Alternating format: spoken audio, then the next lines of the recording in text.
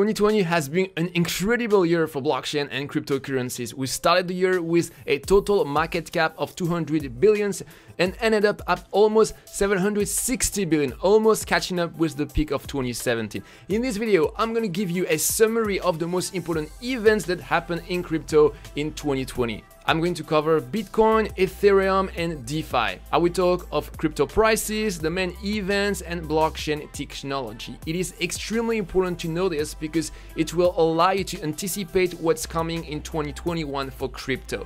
And if you don't know me, I'm Julien, and on my channel EatTheBlocks, I teach blockchain development.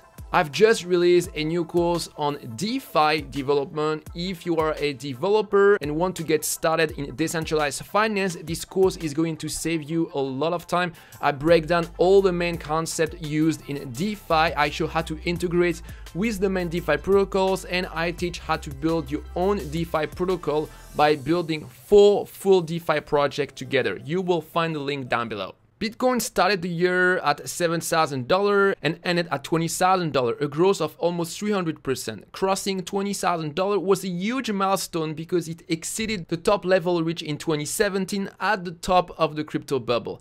There are a couple of reasons that explain this increase. First, in April, there was the Bitcoin halving. A Bitcoin halving is an event predetermined by the Bitcoin software that happened at regular interval where the miner's reward gets reduced. This results in less new Bitcoin created, which limit the increase of the total supply, which helps support the price.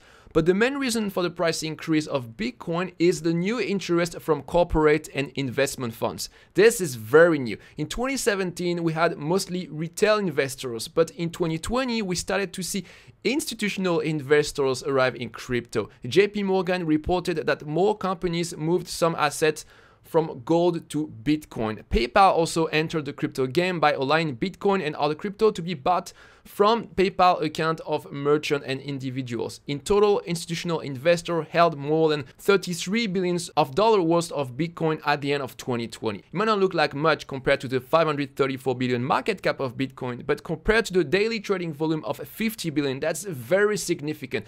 Institutional investors tend to hold their assets for longer, and they are not as price sensitive as retail investors, which tend to reduce the volatility and support prices.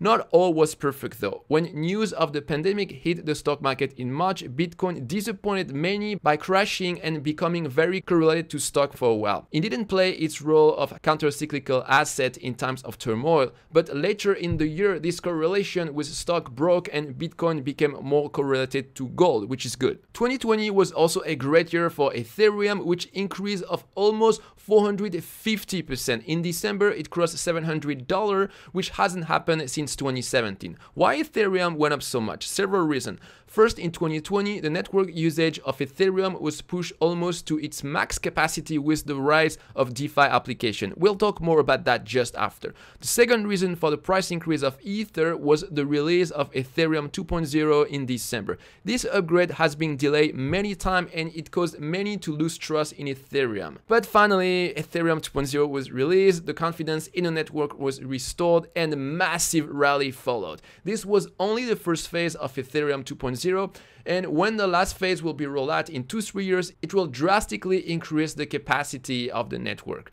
Besides Ethereum 2.0, we also had a lot of sidechain projects working on the scaling problem. Projects like Matic and XDAI made a lot of progress in 2020. These layer 2 scaling solutions are very important because Ethereum 2.0 won't be fully deployed in the short term, and we need some other scaling solutions to be ready as soon as possible.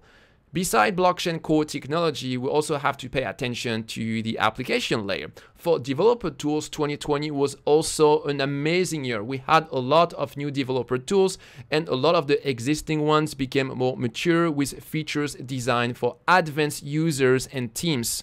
Solidity, the programming language for smart contract on Ethereum, received many updates this year, most of them focused on improving security and usability. Truffle, the framework for smart contracts, added integration with many blockchains based on the Ethereum technology. We also had a lot of new tools for managing the whole life cycle of smart contracts, including deployment and monitoring. I'm thinking of tools like Truffle Teams, OpenZeppelin Defender, and Alchemy API. 2020 was also the year where DeFi took off. DeFi, or decentralized finance, is a category of blockchain apps mostly built on Ethereum that focuses on reinventing finance, but on the blockchain. It started the year with a market cap of $700 million and finished at $14.5 billion, or an increase of about 2,100%.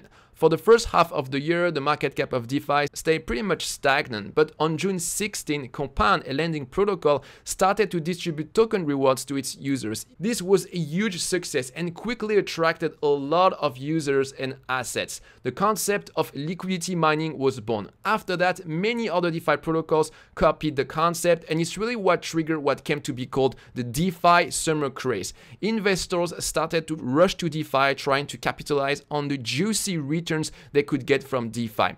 At the peak of the DeFi summer craze, the trading volume of decentralized exchanges exploded, like Uniswap, whose trading volume became higher than Coinbase. Some investors became really active and started to rotate their funds quickly between DeFi protocols to chase the highest returns. Some investors made insane returns up to several hundred of %. That's what we call yield farming. Eventually, the high transaction fees and the repeated hack spooked some investors and ended the DeFi summer craze. DeFi is not dead though, it has just slowed down to a more healthy level of activity, and we will probably see another DeFi wave next year. However, if we want to have a successful year for DeFi in 2021, we will have to do better on security.